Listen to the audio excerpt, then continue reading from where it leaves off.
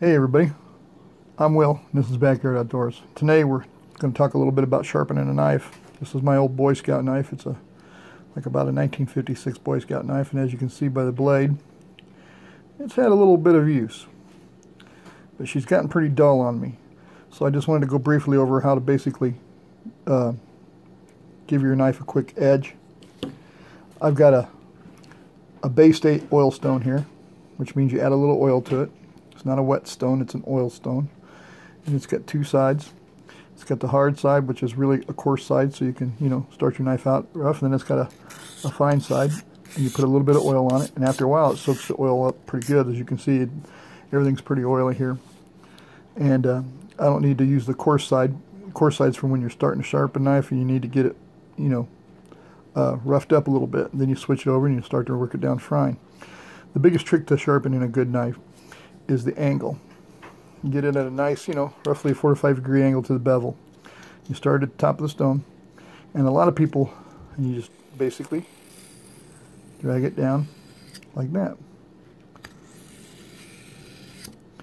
And you try to keep track of the sides, you see, or counts. Now a lot of people will tend to turn it like that, and that's okay. But it doesn't quite get as fine an edge on it on the bevel. And what you're looking for, let me wipe this off real quick, is the bevel. See that shiny part on the edge? That's your bevel. All right. But anyway, you start it, you go down nice and easy. You just go right on down to the tip.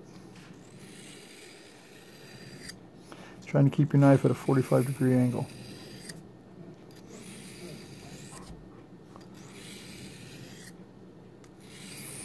You count the number of times that you do it, and then when you get to a point, you flip it over. You do the same thing on the other side, trying to keep it at about the same angle. Depending on how dull your knife is, will depend on how long you have to do this. You just switch over and keep doing it.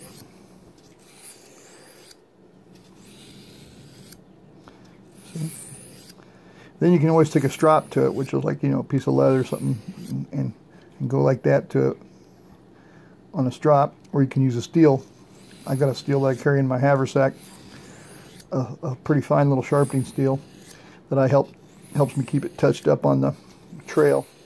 I also carry a small stone in a wet stone.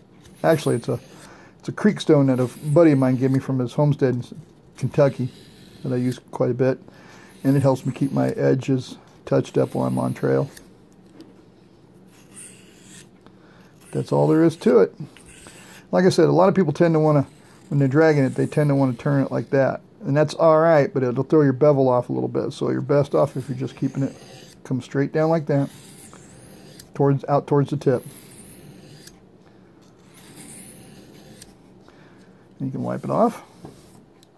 You can touch it with your thumb just a little bit, not too much, because if it gets real sharp like mine does, it'll lay you open. A lot of people will lay it on their fingernail and see if it'll move, and if it doesn't move, it's probably pretty much sharp enough for it to do it. All right. A lot of people will say, "Oh, look, now see, I'll show you how sharp this is," and they'll take a piece of paper and they'll slice paper. Well, that's a good way to redull your knife. If you start to run out of little oil, and you still got a little ways to go, I just use 3-in-1 oil.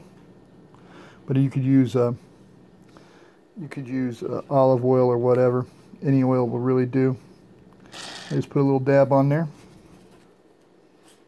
I spread that oil out a little bit, And then you just start again.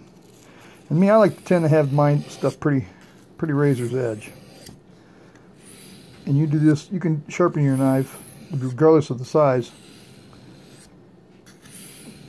All the same, pretty much the same way. And they've got all sorts of sharpening tools out there if you want, But I find it kind of half relaxing, especially when I'm sitting out on a trail and I'm sitting around a campfire. I can drag out my whetstone and just sit there and touch up my knives. All right, that's about it.